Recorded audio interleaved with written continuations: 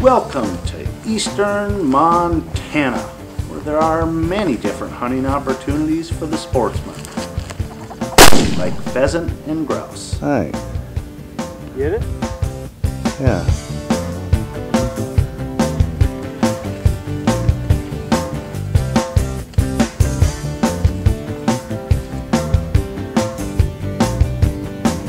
Sharp tail.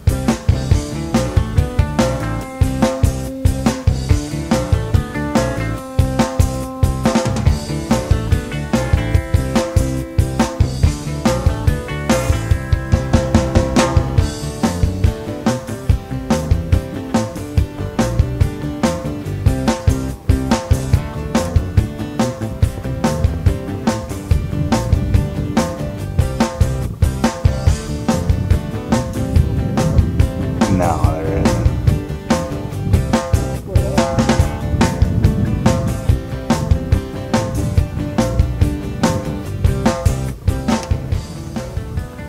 In Eastern Montana, antelope tags are easy to draw. Plus, you can buy additional doe and fawn tags over the counter.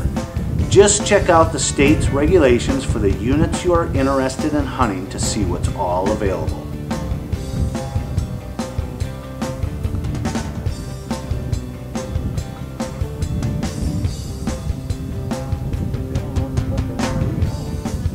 Oh, he's rubbing the... I've got him right there.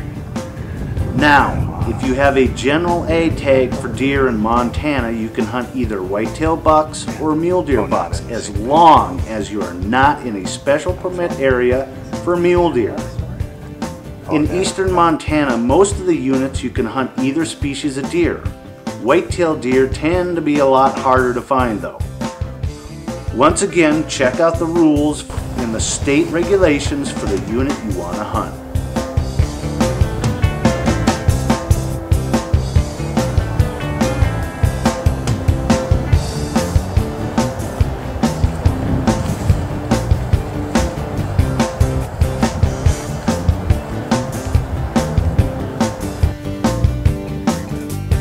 Yeah, I'm watching right now. I'm waiting for some to fight there.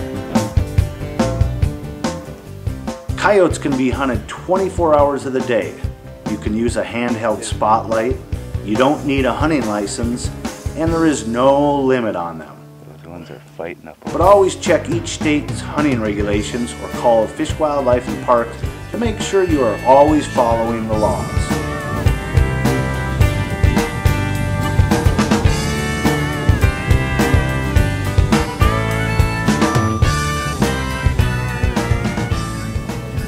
When hunting in eastern Montana, glassing with good optics from observation points is highly recommended. In open country like this, the elk and deer go from their feeding grounds to places like this. Places with timber or ravines with brush, basically places to hide.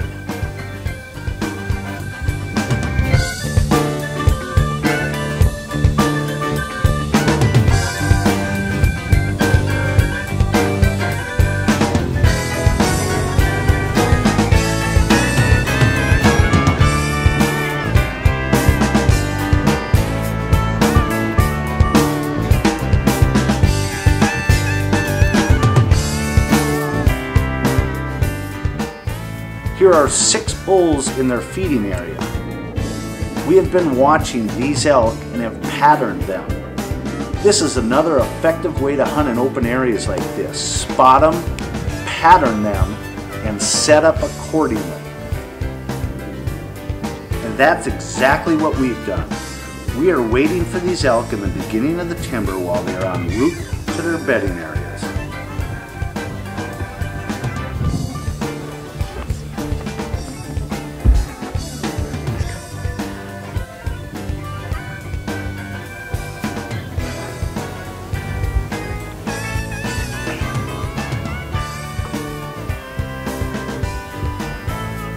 Behind the tree coming down.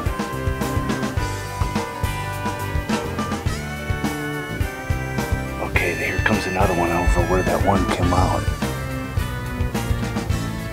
I'm looking at him.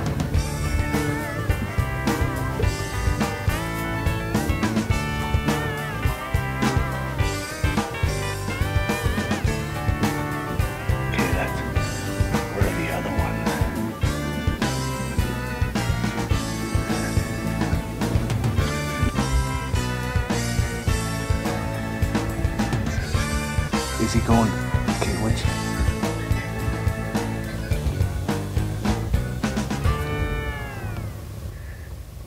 Oh, I see those. Hang on, I'm on a different bull. I want the second one. Okay. Not the one that's running away from us? Okay. Okay, I'm gonna take it. There's one coming up a ridge. There's two of them. Which one are you gonna take? Second one.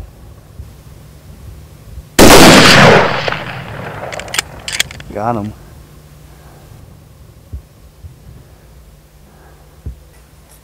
Yes! He's down. They're all about the same. Yeah. I didn't know the first one is good.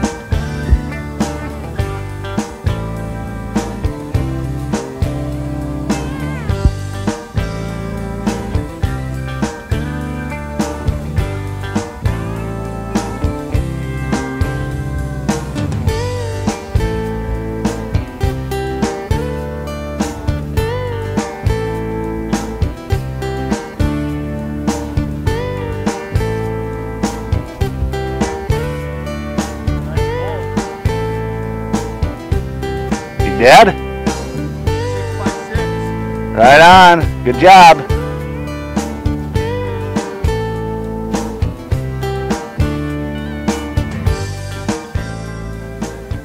Good job. Pretty exciting. How's that? Looks good. All right. Congratulations, Shane. Thanks, Steve. Right on. That is nice. Good deal.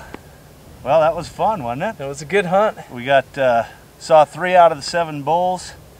They come across this morning. Perfect. It was kind of a spot, but not stock hunt because it was too open. We saw these bulls from about 2 miles away. We viewed them from the bottom country right at first daylight, and we tried to get ourselves in a position where we thought they might walk to.